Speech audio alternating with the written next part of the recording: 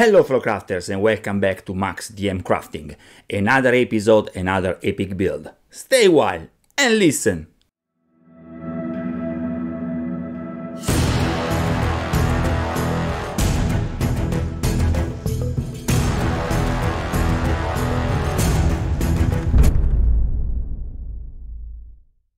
I love fantasy buildings, guys. I love to create fortresses and castles. I'm doing another commission and my client asked for a big Warhammer fortress. One of the parts that bothers me most is the embellishment of the battlements, guys.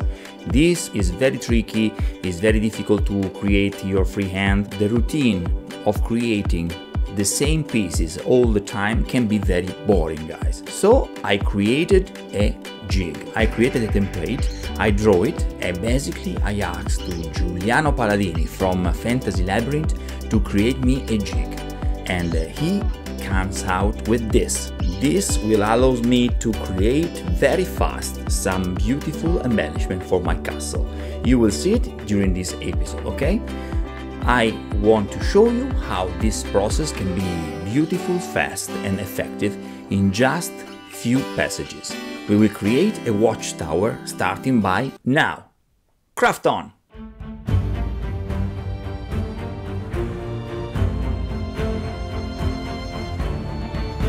I love this moment of the project, when at the beginning of everything I grab a completely new and fresh piece of XPS foam.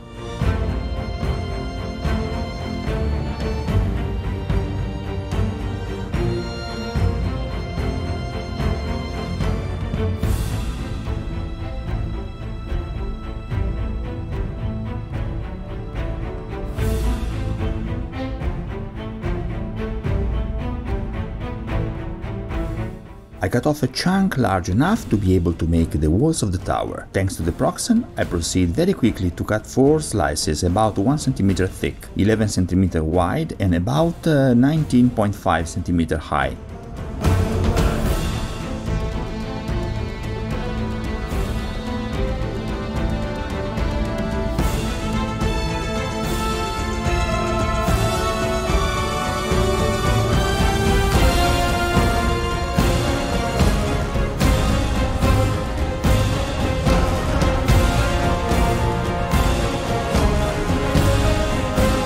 On each of those slices I go to create the brickwork. At first I proceed with light cuts made with the cutter. I engrave the XPS foam of about a millimeter, not more. This will help me create even very small bricks with my ballpoint pen.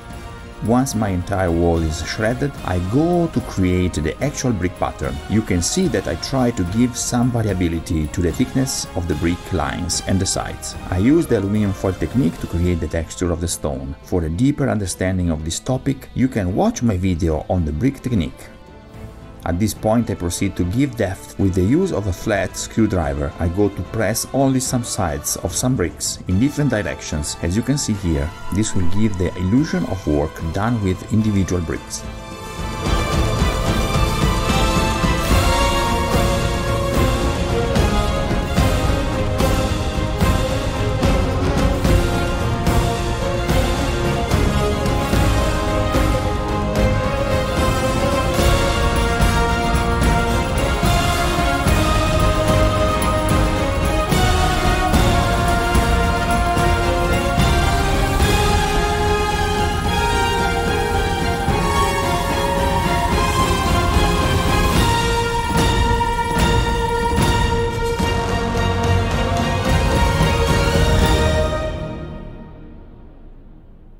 Having obtained my 4 walls, I put them together with the use of some reinforcements inside the corners. At this moment I don't worry about the aesthetics of the edges, I'll take care of it later.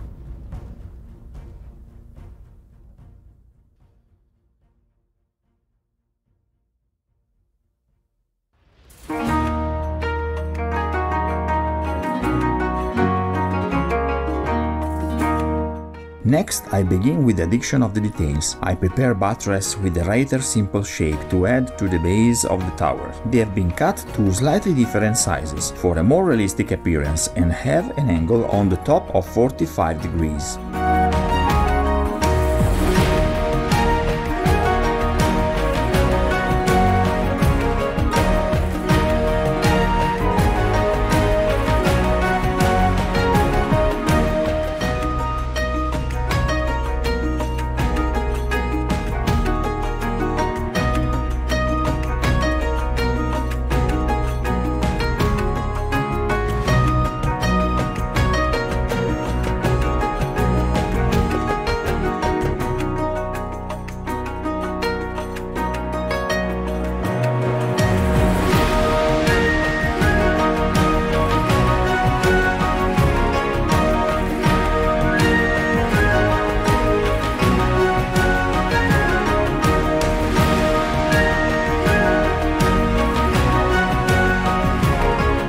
I also add a door and other details prepared in resin. For how to make your own molds, I suggest to watch my video on molding with silicone and resin cloning.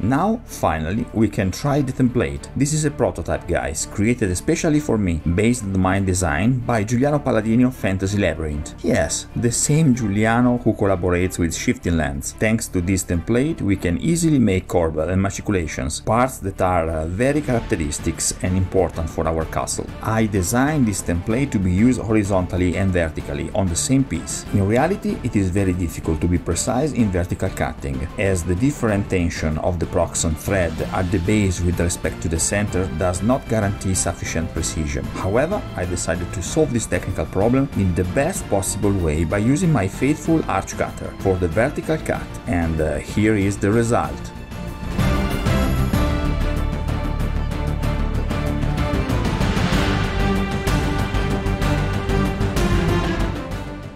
Now we just have to glue these parts to the end of the tower, cutting the corners at 45 degrees, and that's it.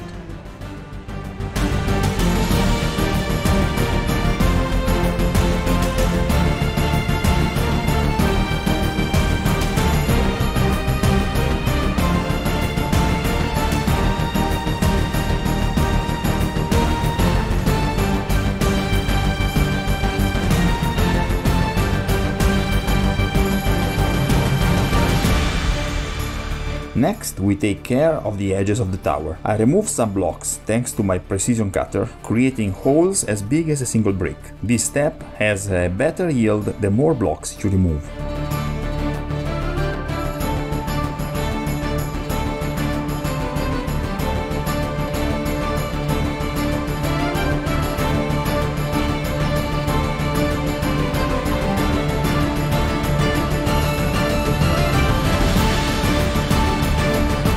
Now I'm going to insert individual XPS foam bricks into the spaces created. This will give me the illusion of a single construction on all four sides. I cut away the excess material and that's it.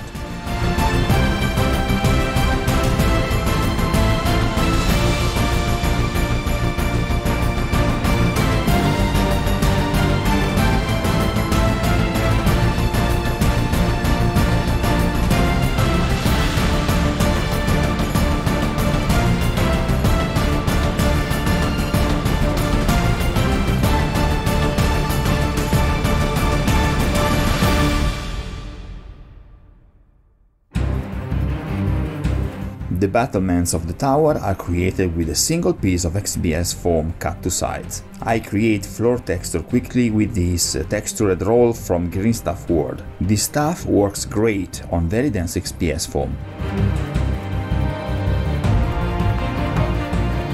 Everything you see in this video was done with techniques and procedures designed specifically to speed up the creative process. This does not mean that everything cannot be done by hand, and if you look in my channel you will find dozens of videos that show every single technique.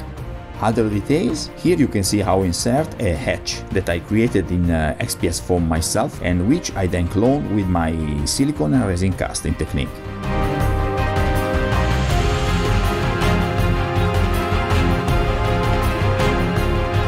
Next, I proceed to increase the texture of my stands, first with the aluminum foil technique, then removing some fragments with my precision cutter.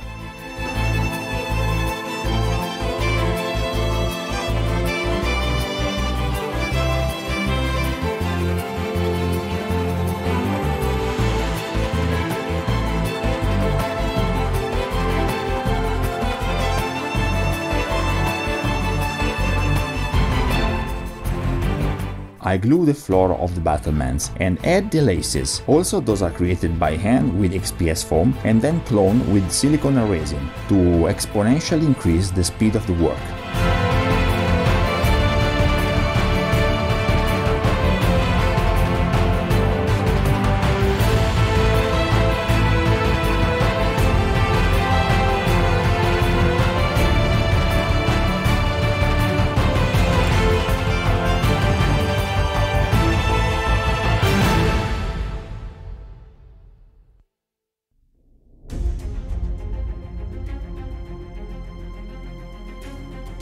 we are ready for priming. I use about 40% black acrylic paint, 20% water and 40% Mod Podge. This rather diluted type of priming has a protective effect on XPS foam and allows the resin elements to be washed and prepared for painting.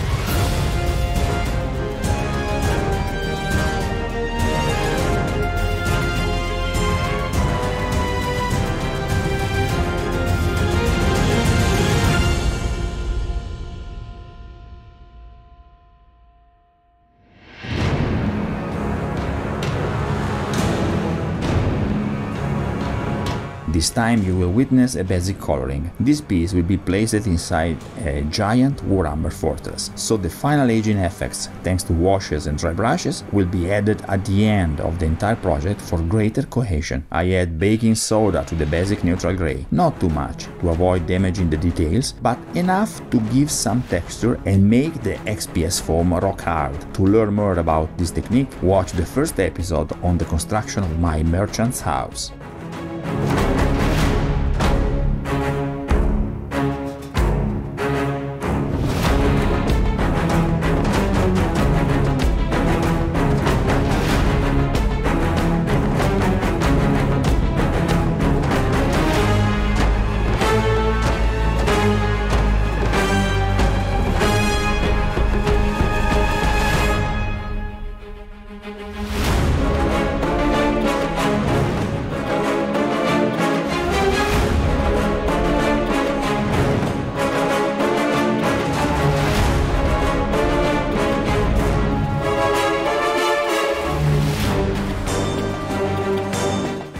I use different shades of grey, from the darkest to the lightest. Then I go to color the individual bricks with brown and beige. Finally, I stain the areas in contact with water with green, such as near the ground and under the battlements. I fix a couple of laces that have glued badly and add some basic flocking, and that's it.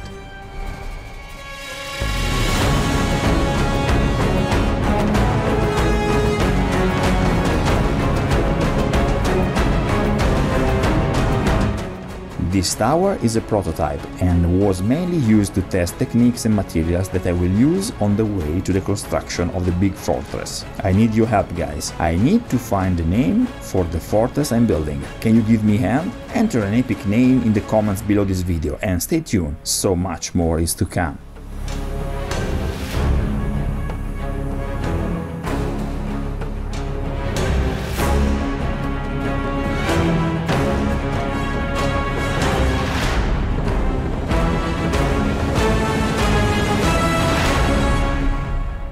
Okay guys, this is it for today. Remember, this is just the beginning of a big project. Remember to support this channel through Patreon or PayPal, and I think I see you all on the next episode.